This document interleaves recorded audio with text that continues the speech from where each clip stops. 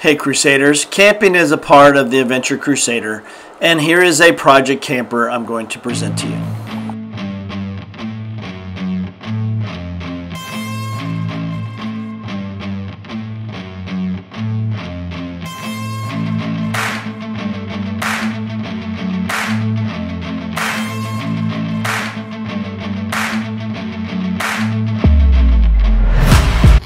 Hey Crusaders, Daryl here. I want to show you our new adventure we're starting on. This is a 1994 Coleman Cedar XL pop-up. Now, yes, 1994. The good thing is the purchase price was only $800.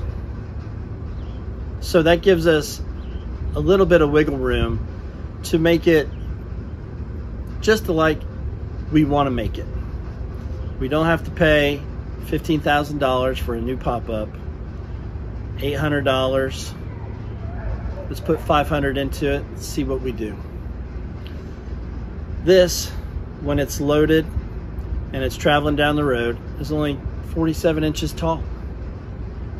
Fully opened, 17 feet.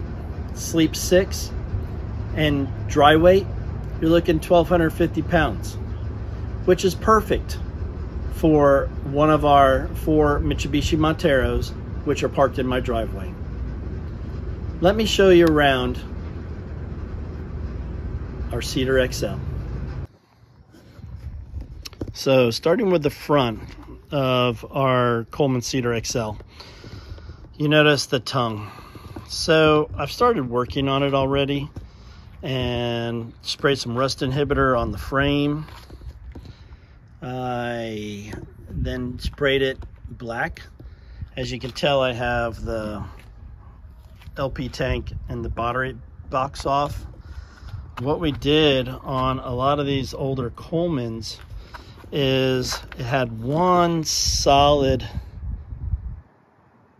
lid that goes in front of the storage box. So what I had a friend of mine who actually is an aluminum fabricator, and I had him put 2 separate lids on the front cargo box. Now, as you notice, there is a air conditioning unit in there, and the previous owner cut a hole in the bulkhead, put the AC unit on a metal drip pan, and then ran the hose out, which would have ended up right here coming out of the corner. So yes, there's a hole in the storage box. So part of what I'm going to do is make sure everything's watertight and fiberglass whatever I need the fiberglass, and make sure it's structurally sound. Now, as you notice, coming on this side, which would be the passenger side, it still has the graphics on it. Still has the original canopy on it, and if you notice, the roof is black. The previous owners, what they tried to do is tried to waterproof it by putting Rhino liner on it, or Herculiner on it, which I can go for it. But if you notice, I started spraying it out in white to see just how much better it's going to look.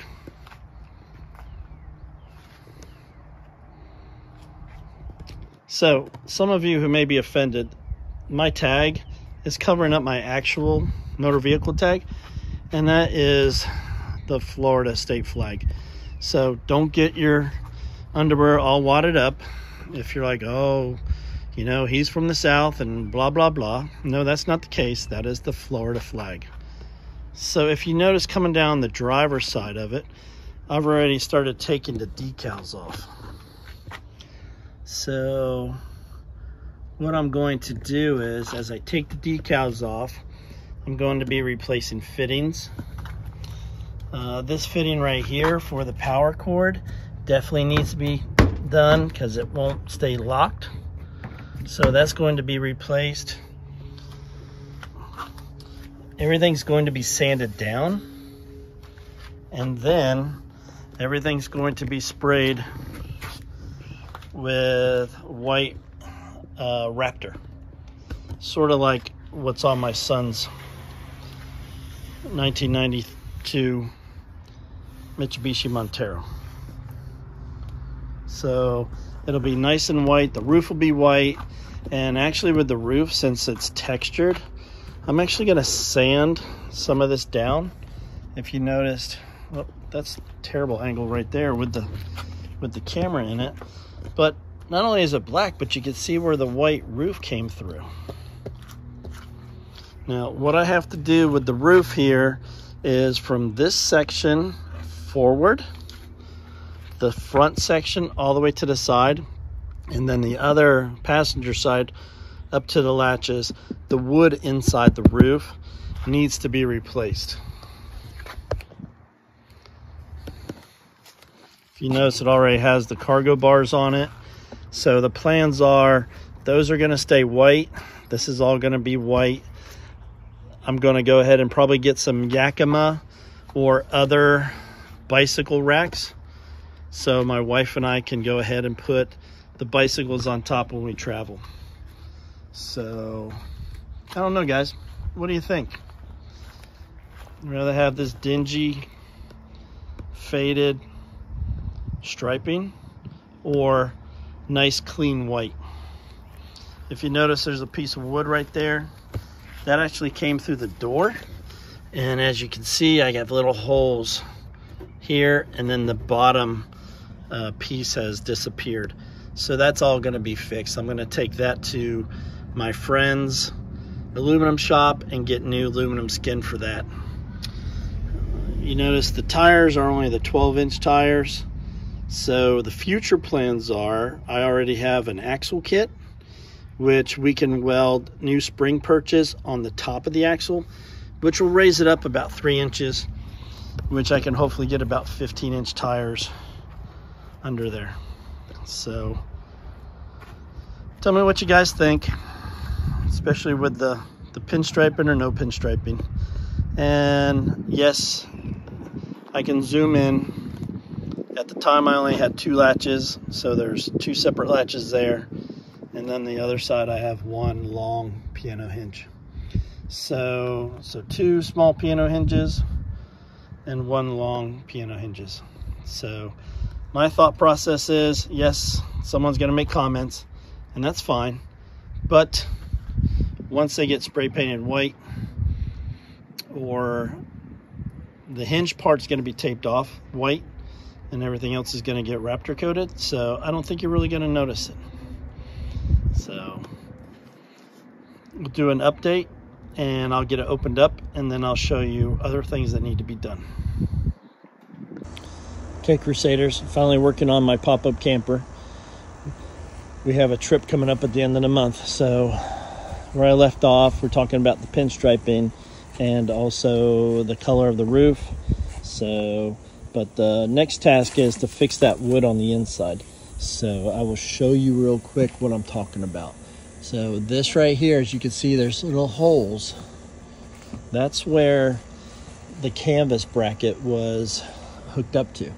This is all wood up here, and it's all rotten. So these are common. They have an attachment point up in the center here that leaks, and then it gets into the wood. So I got new wood to replace all this. And as you can see over there, that section needs to be replaced. It's not that bad of a camper on the inside, really. Just where we had the rod issue. But that all needs to be replaced. So this section, all this going across the back of the camper. And I'm starting in the camper in the back because, as you can tell, it's quite sunny out there, right? It's Florida. I think it's heat index of like 100. So I'm getting a late start because I had to go get some wood from Lowe's. Sorry, Home Depot people. I only shop Lowe's. In my feeling, they're more patriotic. They do give veteran discounts year round, but that's where we are. I'm getting everything off. I'm going to start unscrewing everything, unscrewing all the brackets, and then start digging out all the old wood. All right, guys, we'll see you soon.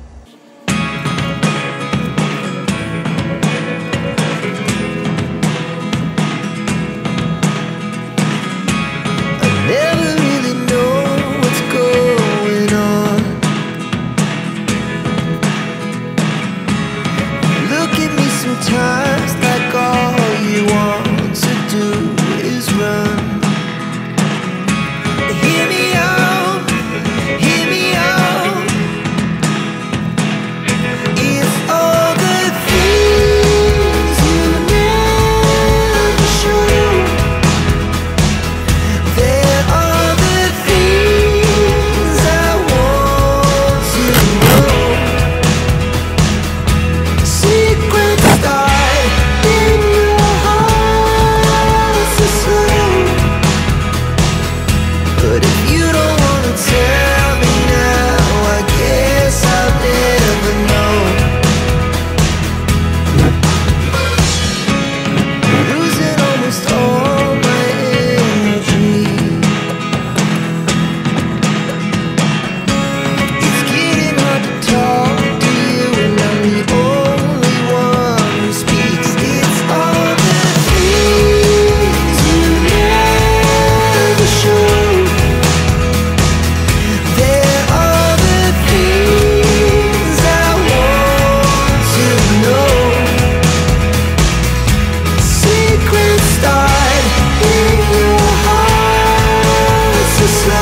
I do know there's a right way to do it, and that's removing the end caps, but I don't want to have to do that, so I'm going to make this work. Even if I have to cut the board in 2 pieces and slide it in and join it in the middle, that's what I'll do, because I don't feel like taking apart the whole roof cap. Okay guys, here's where I'm at. So I think I'm making a little bit of a mess, a little bit of an impact. So check this out. I figured this was probably a 1x6 at least. This is styrofoam with just like a piece of paneling over it. So now I have to, instead of the pressure treated deck board I gotta go get some pressure treated plywood to slide up in here. And what sucks is it still feels a little damp because I'm sure that styrofoam, you know, and it's glued or it's fused to that styrofoam. So it's just, look, here's a section of styrofoam, here's a section of styrofoam. So before I'm done with it, I will spray it real good with probably chlorine bleach. Try and kill whatever else is in there. But look at this. I've had to remove the cover here and everything. This is just, that's plywood. That is actually plywood sitting up in there that I can just break apart. That to me is crazy that they would just put plywood up there. So this is where I'm at. Let's see how I progress. All right, Crusader, so this is what I have right now. So what I've done was I got a piece of cardboard to try and make a template to see what type of the size wood I'm going to need. I know since I have not opened the end caps, it's gonna be a little interesting to see if I can get the wood in there. Worst case scenario, I pop the end caps and just slide the wood in, but we'll see how it goes. And if you notice, my template is not long enough, so I'll just tack on an extra ½ inch or so to get the wood in there probably. All right, Crusaders, so we're back at it. So this is what I have going on. Yesterday recap, got all the old wood out of the side here, and then got it out of that side right there. And this, like I reminded you, was just, you can tell, a little flat piece of plywood basically. right on this fascia of it. So it's nice and dried out now, thank goodness. So here's what I'm doing now. I got the caps pulled off the corners here. And this is gonna make it easier for me to slide the wood in right here. All right, so that's what we're looking at. It also helped me slide. I have a thin piece of ply that I can slide right in through here. So that'll do it. Hey guys, also just to let you know, this were the end caps that went on the end here. Okay, so I struggled getting the screws out because they had all this bed liner crap on it. So luckily this one is not cracked. So when I did this one yesterday, there's a crack. You can see it runs right all the way through up to here. So with that, I was unfortunate. I just had to spend almost $100 for 4 new plastic caps. So I guess that's the joys of having an older pop-up camper.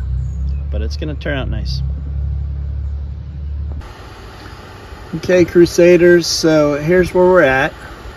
So the pressure treated wood that I bought did not fit, it was too wide. So I happen to have some of these pine boards. I know some of you may be saying, ooh, pine. I'm not worried about it. I figured out why these things are so prone to leaking. And from the beginning, the manufacturers don't do a very good job at it. So this is some ply. This was actually too thick.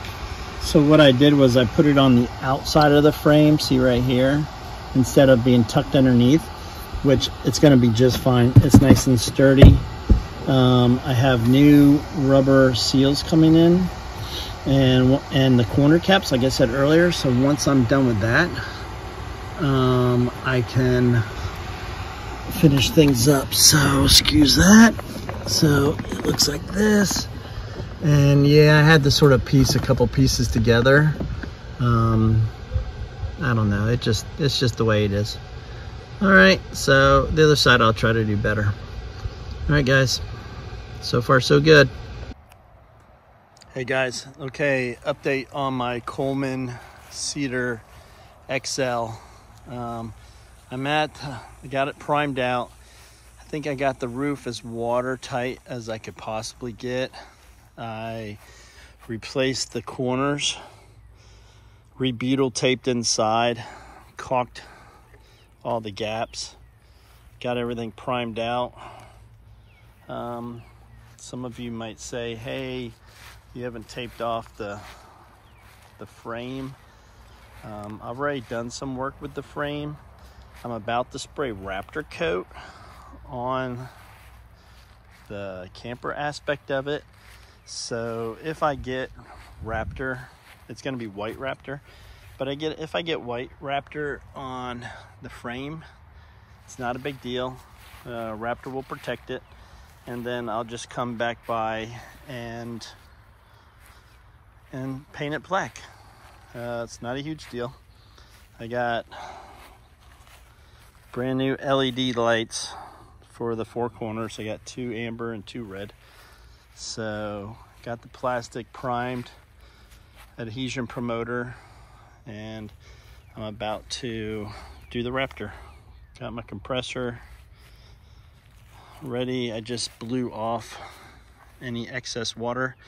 I already washed it and degreased it, and between my blower, the sun, and the compressor, I think I got all the water off where I need to, and I think we're ready to go. So all right, let's see what happens after I spray it. And this is all garbage in here, man. All right, Glad I can't smell any of this. It smells bad. Yeah. All right, so the tint's going in.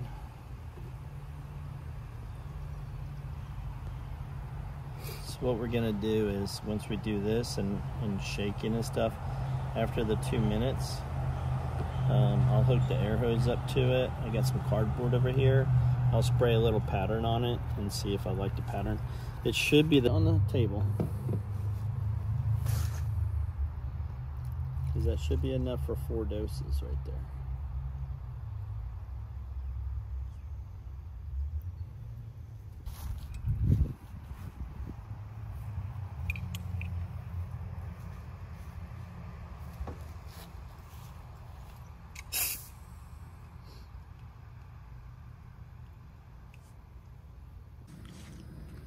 Okay guys, here's the finished product.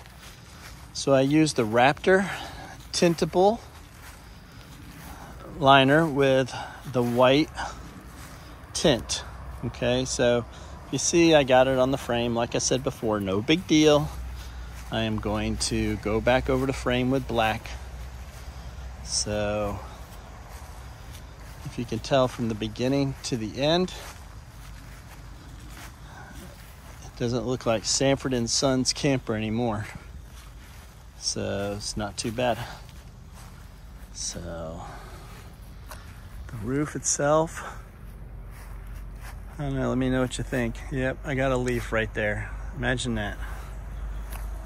So hopefully it's hard enough. There you go, there's the top. I don't think that looks too bad. Got the lids that I had custom made. Got the front plastic coated, so that'll help it. So yeah, coming along pretty good.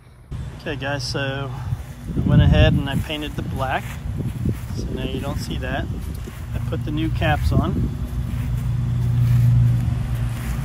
Painted the black.